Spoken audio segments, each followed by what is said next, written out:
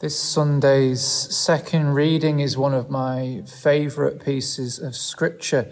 It's from St. Paul's letter to the Philippians, and it speaks of a central truth about our faith in who Jesus is and how much God loves us.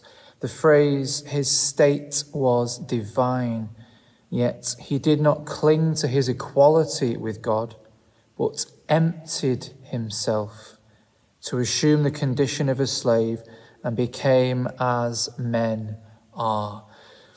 He emptied himself. That's what Jesus did. He's divine, he's God.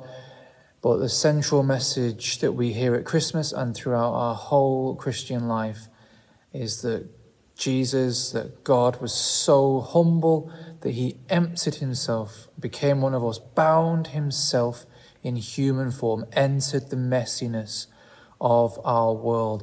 And that's particularly pertinent to this weekend, as Pope Francis has asked us to remember this Sunday as a special day to remember migrants and refugees in our prayers, because Jesus, we just heard, he emptied himself, bound himself in human form to the extent that he too, if you remember well, became a refugee. He spent his early years in Egypt as Joseph and Mary had to escape the authorities, the threat at the time, and so they became a refugee family. Jesus himself identifies with the marginalized especially because he too experienced being on the margins too. Jesus was a refugee.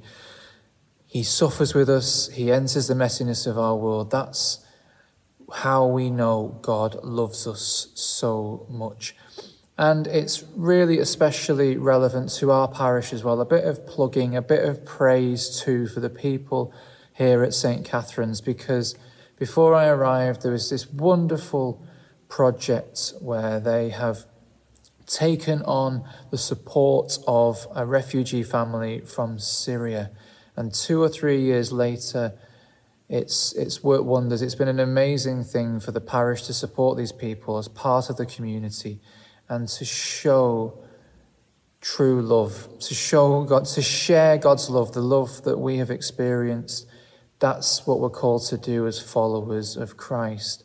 But to get back to the root of it, it's not just because we're meant to be nice to each other, we're meant to be kind, of course. That's the fruit of being a follower of Christ.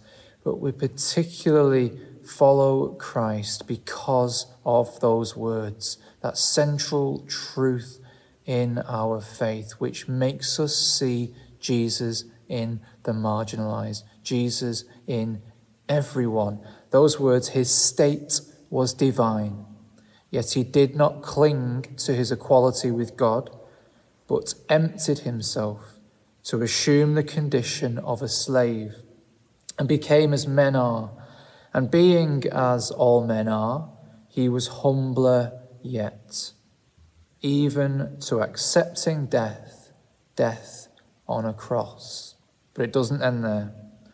But God raised him high and gave him the name which is above all other names, so that all beings in the heavens, on earth, and in the underworld should bend the knee at the name of Jesus, and that every tongue should acclaim Jesus Christ as Lord to the glory of God the Father. We proclaim Christ as Lord by looking after each other and loving each other, sharing that love that God has for us.